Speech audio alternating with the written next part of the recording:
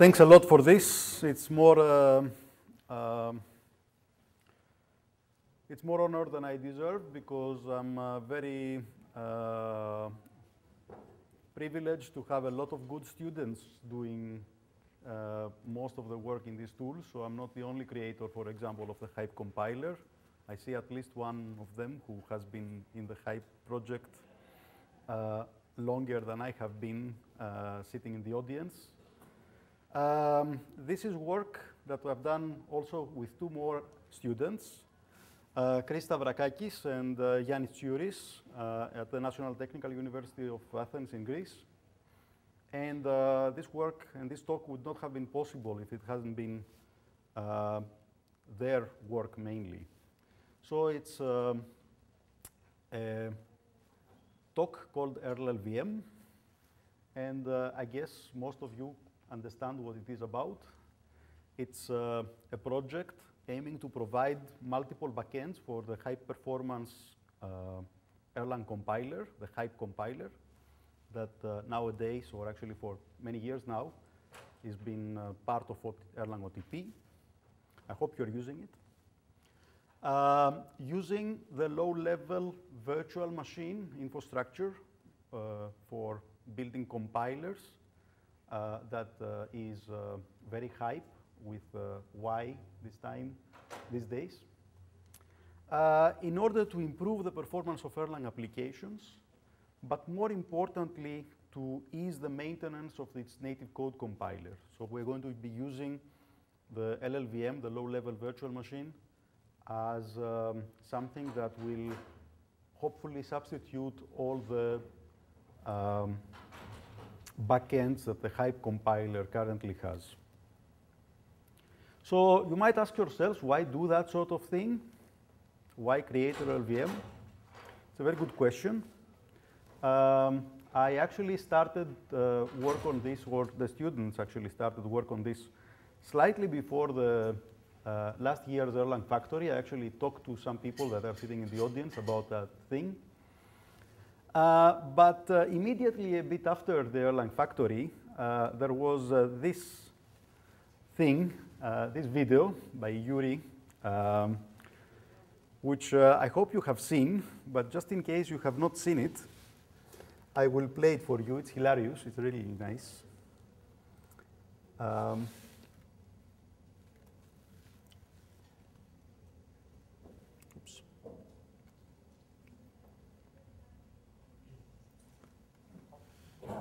My server is on fire. What happened? I wanted a million tiny processes like they are minuscule snowflakes brushing my face and melting in my eyes. I decided to make the next generation Erlang MMORPG with guns where each bullet is its own process. It turns out that you can only shoot yourself in the foot with Erlang. Jesus Christ. The performances are terrible. Is there an LLVM backend for Erlang that I could use instead? Maybe I should The answer is now yes to this question. try a language that works better in the benchmark game. I want to support 800,000 simultaneous connections from my netbook, and I heard Erlang could do this. This is not just about Erlang, but also about your machine and general architecture and whatnot. So you were saying Erlang cannot do it? Maybe I should try Scala or Node.js. Wait, have you even tried to implement anything yet? No, but I need to know whether Erlang is good for it. I have promised that this would be done for the next Friday. I need a short time to mark it. Can you help me solve a few simple problems so I can get started? What kind of problems? How do you render 3D with actors in a distributed, parallel manner? I heard Erlang is like web scale for processes, but I am concerned that it is not event-driven like Node.js, so it might not solve my C800K problem. I heard Node.js is V8 for cloud. Is there any Erlang for cloud? Moreover, while we have no users as of now, we quickly expect to scale up to 20 million users in the first 3 years once they discover the fair and villain-like features of the MMORPG. I think you get the message. It's hilarious. I recommend to everybody to see this if you have not seen it. Actually, I really, whenever I want to laugh again, I'm actually looking at this. I've seen it more than... But jokes aside, let's see why we did that sort of thing and what can it give us. So this talk is about the ErLLVM compiler.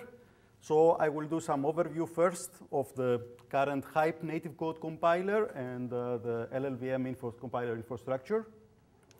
Then I will describe the architecture and implementation of ErLLVM, the extensions that we had to do to LLVM itself, and the new HiPE component that we have added in the Erlang OTP system. Then the moment you've all been waiting for, what sort of performance we are getting this, in this backend versus the Beam compiler versus the original HiPE. And I will finish with reviewing the current status of where we are and some future work, what we plan to do. So feel free to interrupt at any point, by the way. So HiPE is the High Performance Erlang compiler. It's actually a project that started in Uppsala University in 1997, perhaps late 1996 or something like that. Actually, before I joined Uppsala University, which happened in 1999, their aim was to develop a native code compiler for Erlang. And at that time, actually, there was not Beam around, but some other abstract machine called Jam that some of you might have heard. And actually, the first native code compiler for Erlang was for that virtual machine. Pretty much when I joined the project, it was the time that the Jam was being phased out, and the Beam was the only virtual machine. So one of the things actually, this is probably the major contribution to the HiPE compiler is to actually write the front end that translates from Beam bytecode to HiPE's intermediate code representation. And since 2001, it's integrated into Erlang OTP. You can use it. By now, it's a mature compiler, mature in the sense that it's very robust. But at the same time, we have all these years, we have been adding some optimizations here and there, some better register allocators, for example, some SSA type optimizations, and so on. So it produces reasonably efficient code, and we're going to see how it compares with LLVM at the end. And by now, it has the following backends. It supports Spark V8 Plus. This was the original, the first backend we had in HiPE. Then we had an x86 and an x86-64 backend, a PowerPC, an ARM backend, and the latest one we had was a PowerPC 64. So if you take Erlang OTP, you will get all these backends automatically if you happen to have one of these machines, architectures, and you enable HiPE. There are some architectures where HiPE is not enabled by default. So, but this was back basically technology of the beginning of the 2000s. Since then, there has been a lot of development in providing other infrastructure for compiler writers. One of the more interesting ones the last few years has been the LLVM. It's a low-level virtual machine. And actually, it's not really a virtual machine. It's a collection of industrial-strength compiler technology, really. It's a language-independent optimizer and code generator for various platforms. It has a lot of optimizations already built in. It has many targets. It generates reasonably good code. It mainly targets, and this is something that they don't really say very loud, but it mainly targets C, C++, and Objective-C. So it has been built with these type of languages in mind. It's designed for speed, reusability, and compatibility with some of the GCC quirks. It provides debuggers, binary utilities, standard libraries, a lot of low-level tools, and many advantages. It's a It also provides a high-level portable LLVM assembly language, which has a RISC-like instruction set, a static type system. It performs everything on static single assignment form. And the assembly, it comes in 3 forms: in a human readable assembly, so that developers can actually debug this sort of thing. It comes in a form that is for on disk and a form for in memory. Now, why should one use LLVM? Actually, it's used as a static or a just-in-time compiler for static analysis. It's a state-of-the-art software with a very active community right now. It's a big community worldwide, and they are very active right now. If you want to build a new compiler, all you have to do is to put some glue code and possibly any components that are not available for the language that you want to compile to. And it allows the choice of the right components for the job. For example, the register allocator, a scheduler, an optimizer, how the optimizations are going to happen, in what order, and so on. So this is actually quite flexible, and you can choose these sort of things. More importantly, it supports a lot of architectures, many more than the HiPE compiler supports. So it supports, of course, x86 and x86-64. It supports ARM and various versions of ARM, PowerPC, Spark. So far, we have all these things, but we don't have an alpha port in the HiPE compiler, a MIPS port, a Blackfin, I don't even know what this is, a Cell SPU. I don't think that anybody will be running Erlang on the Cell, but anyway, who knows? And the other ones, you can read them yourself. It is not really, there are actually many more than this. These are just a selected few. It's an open source project. It comes with a BSD style license. And currently it has many contributors, both from industry, research groups that are working on compiler construction around the world, and various individuals. So it's a very active community. So we thought, OK, let's compile to that, and let's see if actually we'll get some performance improvements. Now, before I describe how the architecture of the ErLLVM compiler is, let me describe how the architecture of the HiPE compiler is. And this is a slide that I've been recycling from 2001 at least. So on the one side, you have the Erlang runtime system. And the Erlang runtime system comes with a Beam emulator or interpreter, which produces, the Beam compiler produces some bytecode, and this bytecode is loaded and fed into the bytecode emulator. There are some other data there, like, for example, the binaries or all the data that you load into the system. And the compilation to native code happens as follows. There is something called the Beam disassembler. It was actually my first Erlang program ever, believe it or not, which takes the Beam bytecode and compiles this to some symbolic representation, basically in Erlang terms, so that at this time there is no zeros and ones that the Beam bytecode consists of, but it has a symbolic representation.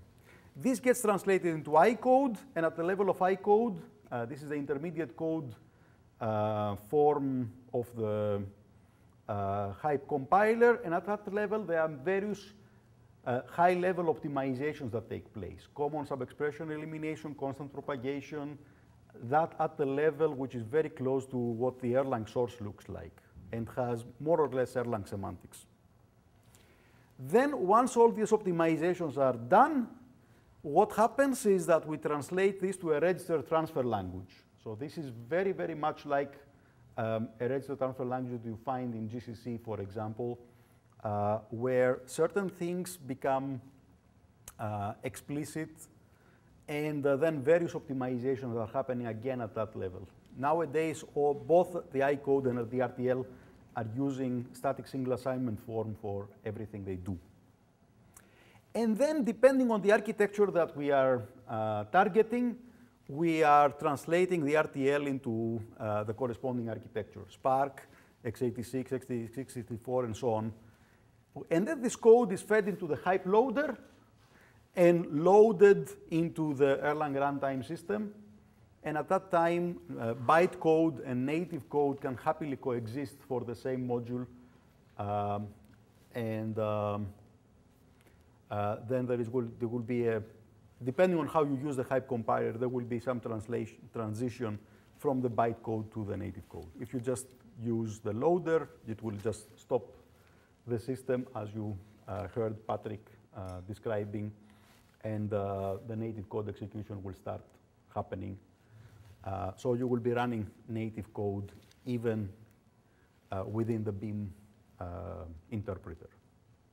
So that's pretty much it, the architecture of this. The thing I want to stress is that the HiPE compiler already does a lot of optimizations at this level. So we wanted to capitalize on these optimizations in ErLLVM also. And we actually take advantage of the fact that there are a lot of optimizations that are at Erlang or higher level than LLVM. LLVM, as its name says, it's a low-level virtual machine. So what happens in these boxes here, in this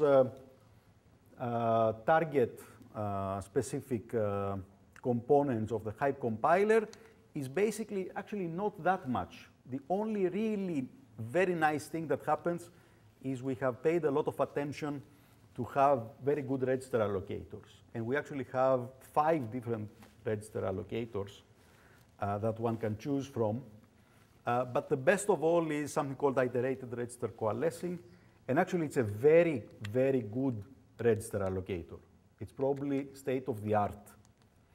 But that's actually the only thing that we are really proud in the back end of the HiPE compiler. Then there are some other things having to do with the frames, the stack frames that we generate. We have to check for whether there is stack overflow, because in Erlang you have to do that sort of thing.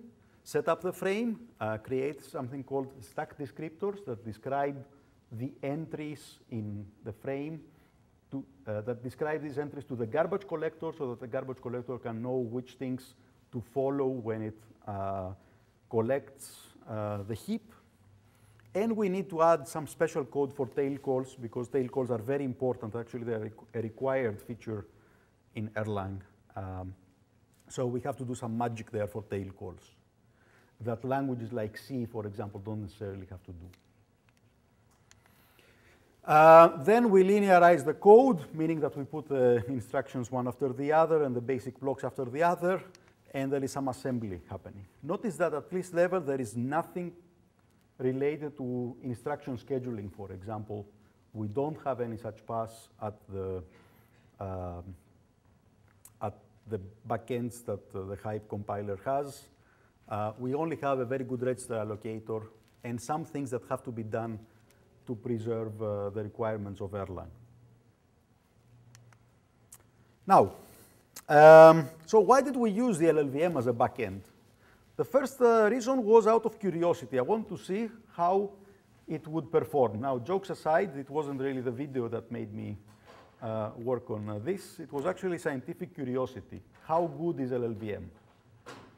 Also, I had 2 bright students, and I wanted to give them some very nice diploma thesis work to do. So that was the primary reason. But besides the scientific part, there were some other actually advantages. I think in the long run, it's easier to maintain than all the existing backends. If we do it right, we will have to maintain just 1 backend instead of the current 6. This will be smaller size of the code. The code is actually pretty straightforward. And we basically outsource the implementation of all the backends to the LLVM guys. And of course, as they optimize their LLVM infrastructure, we are going to get the benefits from them doing that sort of thing. Also, hopefully, we're going to get more backends for free, more or less. Because currently, we don't really have the infrastructure or the technology, the machine, actually. We don't have machines. All these strange machines that you saw, actually don't have them. But we could get them immediately if we do the compilation to LLVM right. And hopefully also improve performance. As I said, outsource some target-related optimizations to the LLVM guys. As we saw, with the HiPE compiler does not have an instruction scheduler. So we could get immediately an instruction scheduler if we compile to LLVM. So that's what we did. And the new architecture of ErLLVM right now looks pretty much like the previous one, with the only addition of a new target backend for the HiPE compiler that comes immediately after RTL. We translate to LLVM rather than necessarily or in addition, or depending on the flag that one can uses in the compiler, we translate to LLVM rather than the corresponding target backend.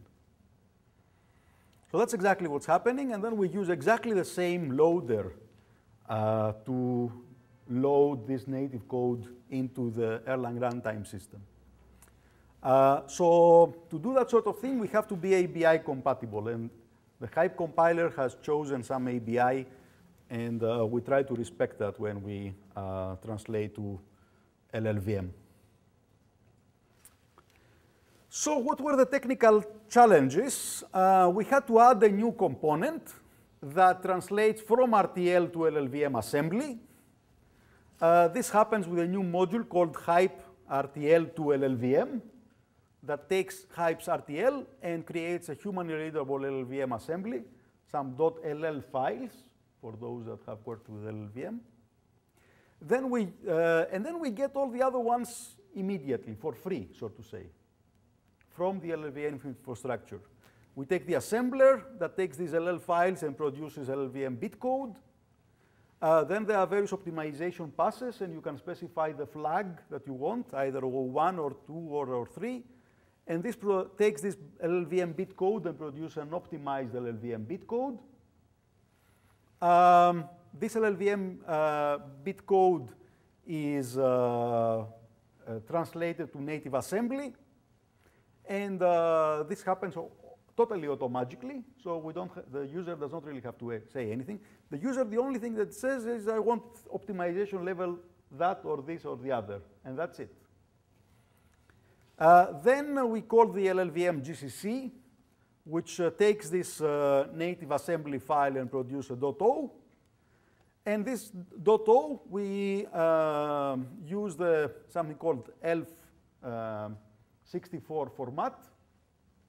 And we extract the executable code and all the relocation symbols that we have to do, that need to be relocated, all the symbols that need to be relocated.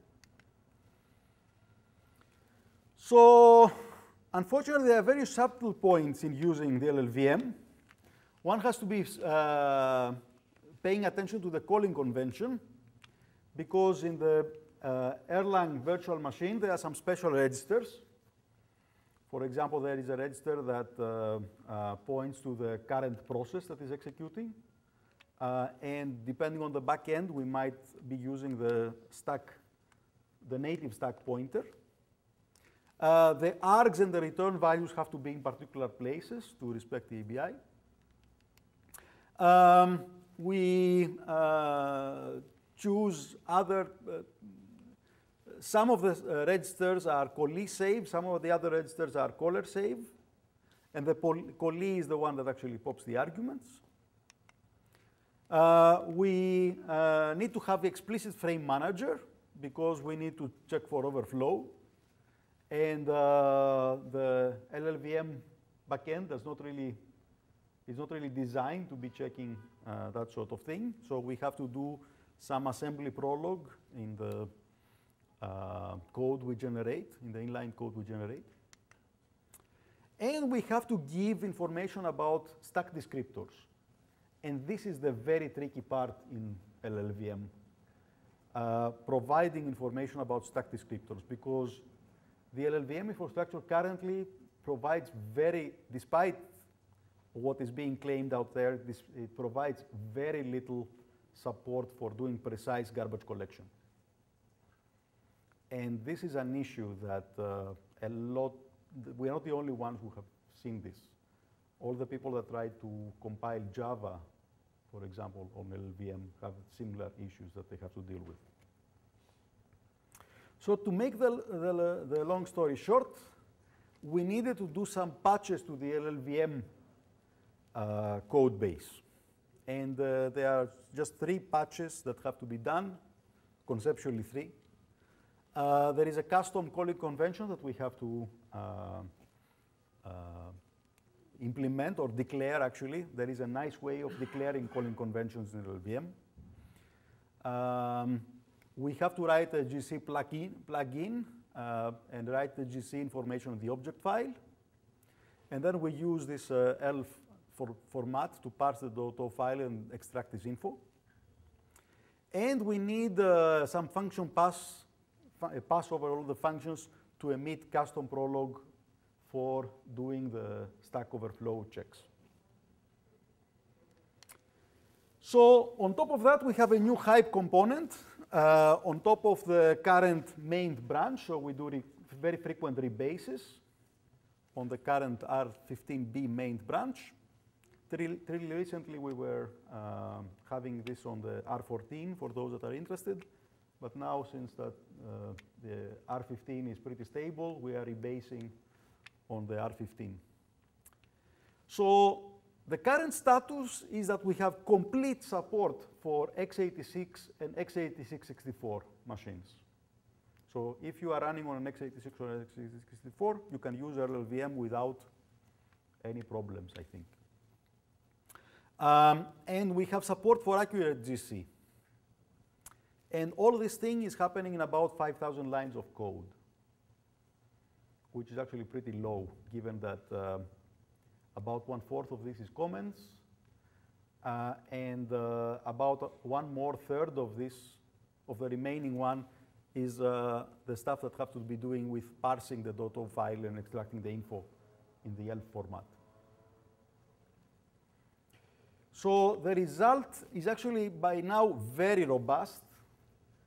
We have the x86-64 backend since November or so, late November perhaps, and the x86 for the last 2 months. It's pretty robust and it's ready to use in production if you are interested in that sort of thing. Now, the question you have been waiting for, what sort of performance do we have? So I will present 6 slides of performance. The first 3 are compared to Beam, and the second 3 are going to be compared to the current HiPE compiler. I wanted to also compare with Erlang, but it's very complicated. It's not so robust, and it's very complicated to actually compare fairly with the just-in-time compiler, because it depends on how you warm up the just-in-time compiler. So I will only present a comparison with Beam and with HiPE. So the first thing, the first slide is this one, and I can tell you how to read this. These are times compared to Beam being 1. So they show speedups. So for example, the Barnes program on the AMD64 or x86-64 is about 4 times faster than Beam. And on x86 is 3.7 or 8, whatever it is, times faster than Beam. So you will see that pretty much everywhere, the LLVM compiler is faster than Beam. The only case is this NREV benchmark, which basically executes append, and append is in C in Beam. So that's why it's actually slower. The other one is Ring, which just exercises the scheduler. It doesn't really do anything interesting. it exercises the Erlang OTP scheduler. But you see that overall, the average here, the last line, we have speed ups that range from 2.5 to 3 times. Pretty much this is the average. These are small benchmarks, just benchmarks. Okay. The next set of benchmarks is from the language shootout game that many of you might have seen at some point. These are all the benchmarks in the shootout, and actually these are the concurrent ones. So they are on a quad core, so they run in, they execute in parallel.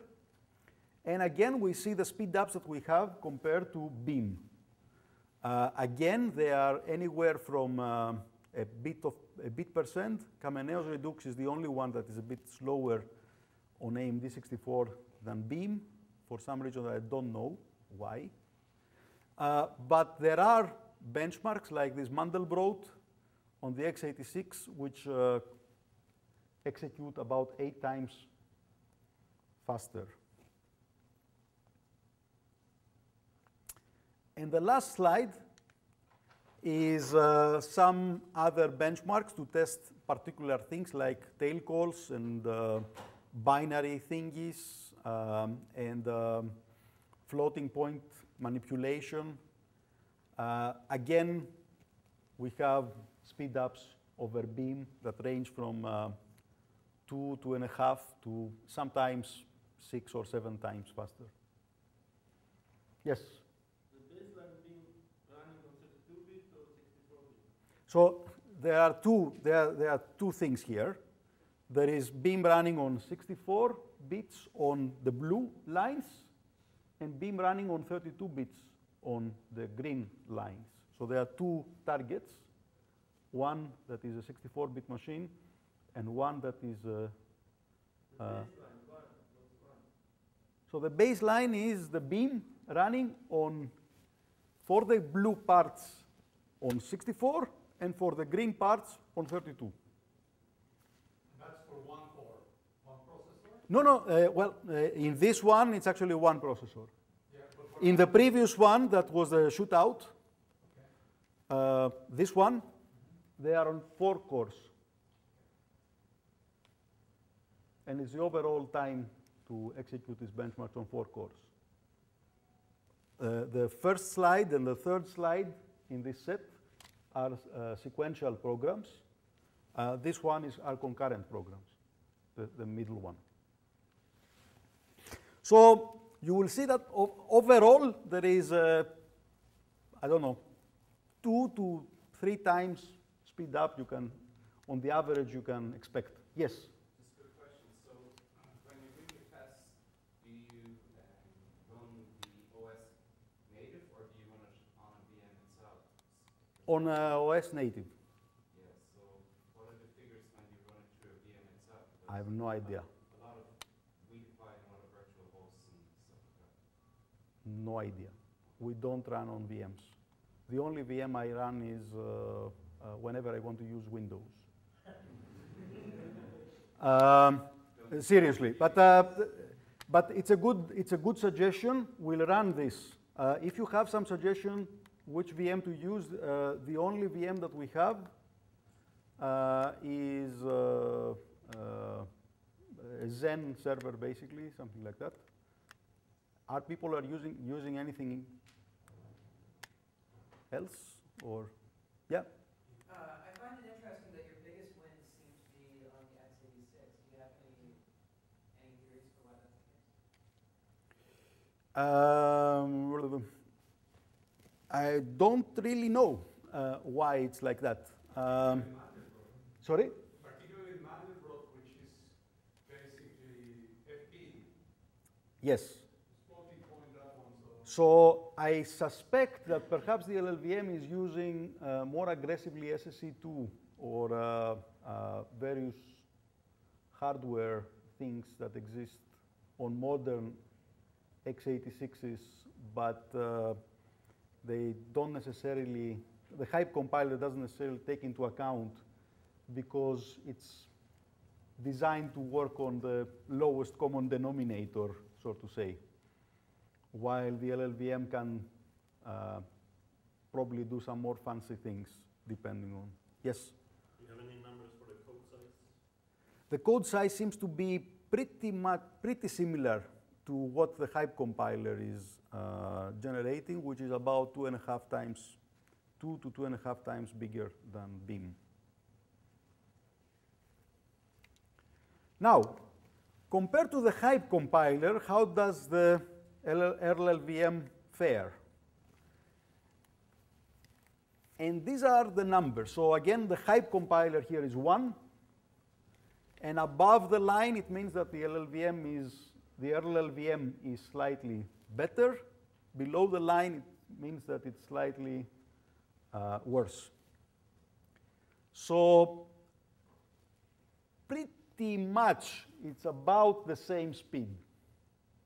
Not quite in all the cases.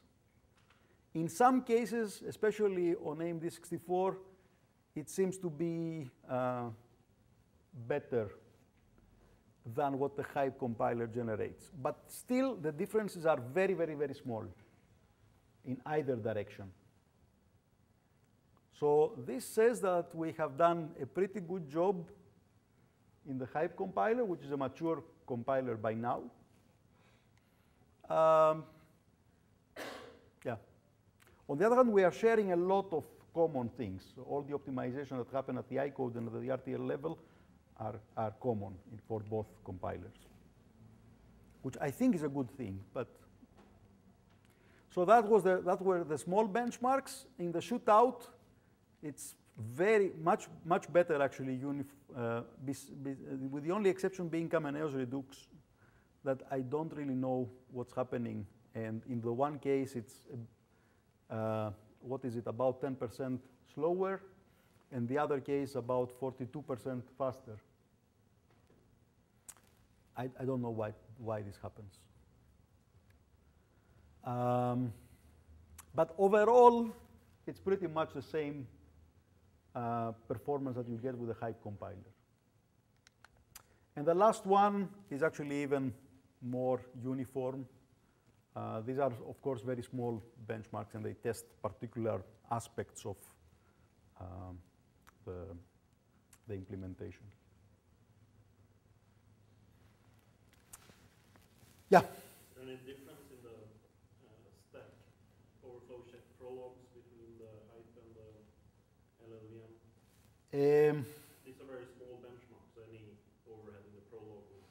There is an overhead in the prologue. Yes. There is in LLVM, which is slightly more because the LLVM does not have proper support for this. So, so this can be seen in TAC, actually, which is a very recursive program. Not so much here, actually. But sometimes we notice that actually there is some more overhead in ErLLVM than in HiPE. How much time do I have? Around 10 minutes. So I can probably do a demo. It's not very impressive, but you can just see that how one uses the system and what sort of speed ups does one gets. So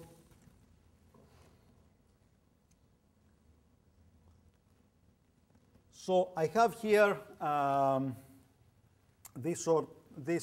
benchmark. Actually, we got it from the Hiriot-Vat University. It's actually something that's about 1,000 lines of code. So you can just use the compiler by putting plus native and a new option to the HiPE compiler to LLVM. Or you can hard code this to LLVM1, and you just need to write plus native. I can do the bench. You will see 4 rows coming out. The first and the third are the result of what this benchmark is computing. And the second and the fourth are what you will get by timer TC. So these are the times that it takes. It's about 11, if I have it right, it's about 11 million for the sequential execution of this, and 4 million for the parallel execution of the same benchmark.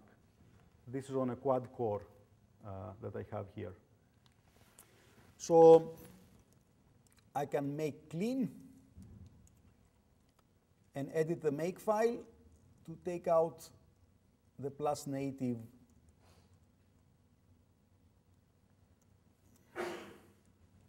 from here, and then I can do a make again. So that makes the things without native code, and now I can run the benchmark in Beam. And what sort of times do you expect as we are waiting?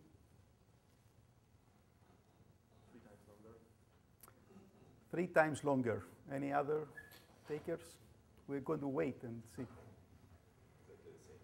Yeah. You mentioned earlier that you were making some modifications to LLVM, in particular allowing for annotation about garbage control or garbage collection.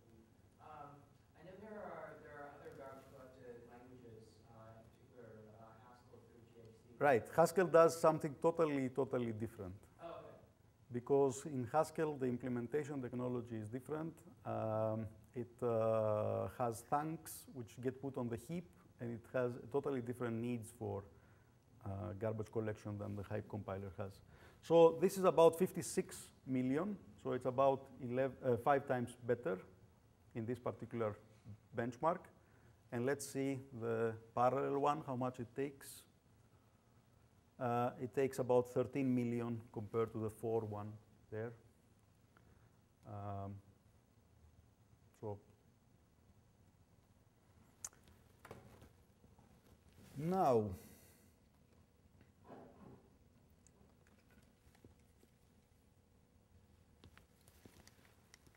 so that's where we are. My last 2 slides, pretty much, is a recap of what has happened. These are the good things about what we have done. We have a complete, and I think it's a very robust implementation. It can self-compile itself to native code and execute everything in the test suite of OTP. I think it handles all Erlang programs, but you can try your favorite ones if you want. It's ABI compatible with the HiPE compiler, so you can smoothly, I've not tried this, but I'm pretty sure that it will work very well. You can, the integration with Beam works very well, but you can choose to compile some things with the HiPE compiler and some other things with the ErLLVM. The performance is much better than Beam and almost as good as HiPE. Not there yet, but the difference is pretty small. It's a much smaller and simpler code base for the backends. So if this really works, we're going to probably substitute all the HiPE backends with this one. It gives us the possibility to target some more architectures than what HiPE currently supports. And more importantly, whatever LLVM backend improvements happen, now will also improve the performance of Erlang applications. Of course, also all the pessimizations that the LLVM has that will degrade the performance of Erlang applications too. That's what you lose control when you do this sort of thing. There are some bad things about it. You need to download and install a custom LLVM.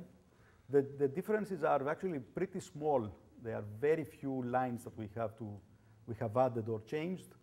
But unfortunately, for the time being, you cannot get the LLVM that is the official one, although we rebase very frequently and get all the updates, and it seems to be working. It doesn't. Our changes are pretty independent than what the main LLVM development is. There are slightly longer compilation times, basically because we are writing to files, these intermediate results. but they don't seem to be problematic, as you saw in the demo. We are trying to see if we can use some Erlang LLVM bindings, but there are some issues there currently. So the future work is we are trying to push the LLVM patches upstream so that you don't have to download and install our own LLVM. And we're working on an ARM backend right now, and we try to improve the GC support. This is a generic issue in LLVM. It's not really related only to HiPE, to Erlang. There is a site. I will have the next slide will be more visible, where you can read about the installation guide and some other things. We welcome users. The site is this one. There are instructions on how to download and install the custom LLVM and the ErLLVM system. I strongly encourage anybody who is interested to test and measure. Don't take my word for it. Try your own benchmarks. And if you notice something interesting, just send them to us so that we look at them also. Report experiences. We're going to set up a mailing list for those that are interested, but of course, the Erlang questions mailing list can also be used for that. And contribute to the project in any way you see fit, either by improving some aspect of the code generation, if you happen to have the time to do that sort of thing and you're passionate about compiler technology, or you can contribute by giving us some exotic machine, because we are only having x86 and x86-64s to test things, or in some other way that you see fit. That's it.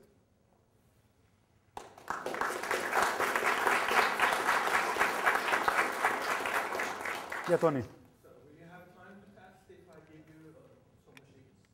Yes. All right, so we'll talk about that later. And another thing, code reloading. In Greece these days, we have plenty of time. It's money that is the problem. Well, yeah, but I can probably help you out there. Okay. So what about code reloading? Have you fixed that? Is that This is a very interesting question. So we have, for about a year now,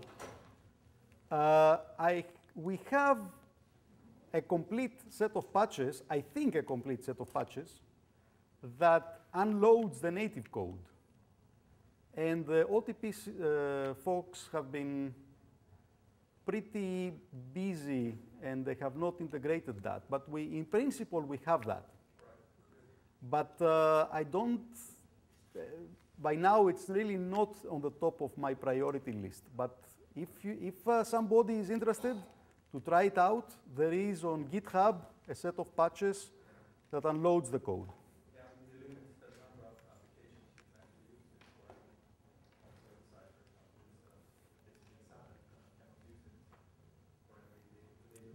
But in principle, we have that.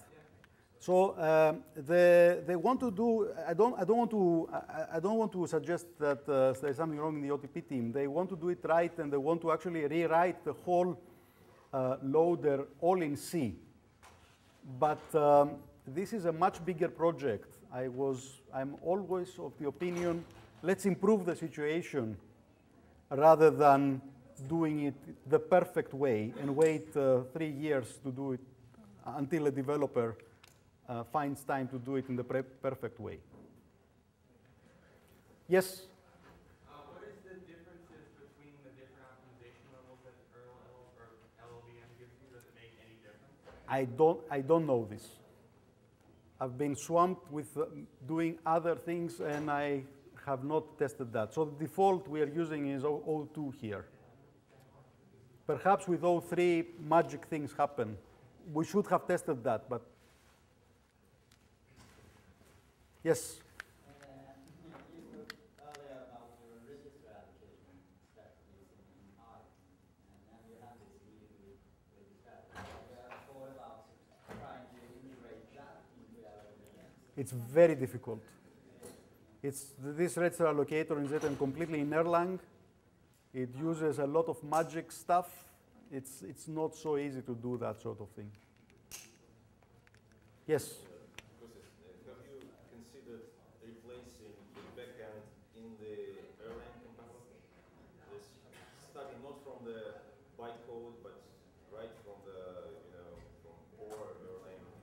We actually had started working on this, and it was almost working. We had some issue with funds, because funds were, the beam loader was doing some really mucho magic with funds when they were loaded.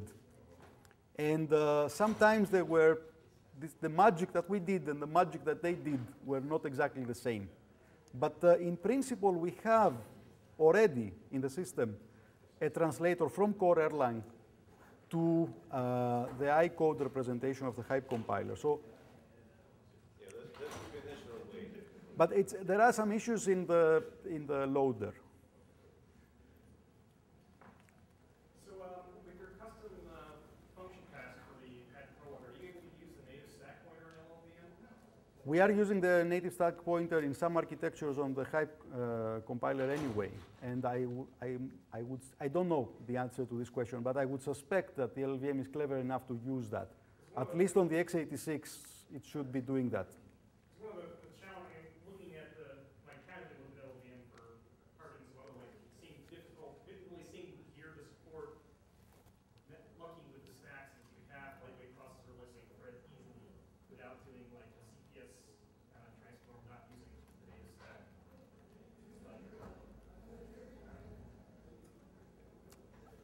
I'll check it out, and if you send me a mail, you'll get the answer in a mail. So thanks a lot, guys.